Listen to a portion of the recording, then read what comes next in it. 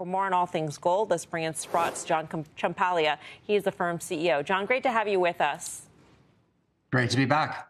I guess Costco shoppers are buying gold, but it's really central banks that are doing most of the buying here. And you see that trend continuing? Yeah, we've seen a real meaningful shift, I would say, over the last 18 months or so, where central banks around the world are really starting to increase their percentage of gold as part of their foreign reserves. China is clearly leading the way there. They have a voracious appetite to add more gold. We think this is part of a de-dollarization trend that's going on. But it's not just China. We've seen banks, central banks in Turkey, Singapore, as well as Poland, been pretty big buyers of gold over the last 2 years. Do you think that the gold miners need to catch up? And do you think they'll catch up to the degree where it'll match the rise that we've seen in gold? Or do you think the central bank forces are so strong that it makes the physical asset more advantageous?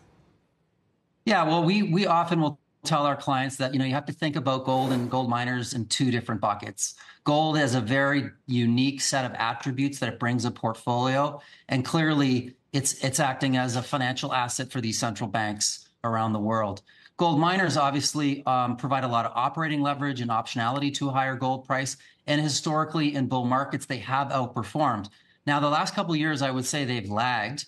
And that's just really because there's been a very strong underpinning of gold buying support by central banks. And we haven't seen that same kind of support from institutional and retail investors for gold stocks. Part of that was because I think profit margins were under pressure as inflation had eroded some of their profitability. But we definitely, in the last 6 weeks or so, have seen gold stocks, I think, perform much better. And I think that's a very healthy sign that there's some appetite returning. Hey, John, it's Tim. Thanks for joining us. I guess the institutional part of this move, I think, also is something that's really should be emphasized because spot pricing gold is ultimately what analysts do and create a lot of their models for. And we've started to see almost mechanically you have to see upgrades even for miners based upon this. But get back to, again, the core investors that been following Sprott forever and investing in your funds. Seems to me this gold move is so underrepresented by institutions. Can you speak to that? Yeah, you raise a really good point.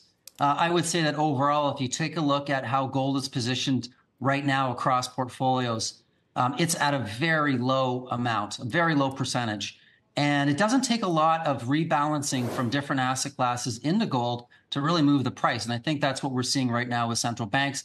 They seem to be, as our market strategist Paul Wong recently wrote, totally price insensitive to the gold price. They just keep buying when it's available. When you think about institutional investors, the best barometer for their interest and demand for gold is in the ETFs, and we track those every day. And they've been in net redemption globally for the last year or so, which tells us that institutional investors are really not interested in gold. Now that's starting to change a little bit. We've seen some green shoots.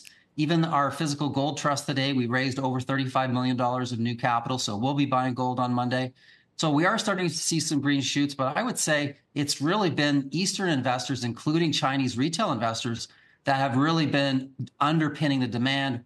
And Western investors have largely ignored this rally, which we think over time, especially if we start to see some heightened geopolitical risks, we're going to see a shift back to the safe haven. So do you think that that's just the geopolitical risk that'll sort of catalyze Western investors, institutional investors, that is, to buy gold? And historically, is there an allocation that we should think about in terms of the gold market?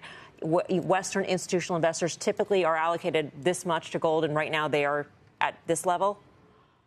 Yeah, so if you look at those numbers right now, we think it's somewhere in the sub 2% range in terms of their overall allocation.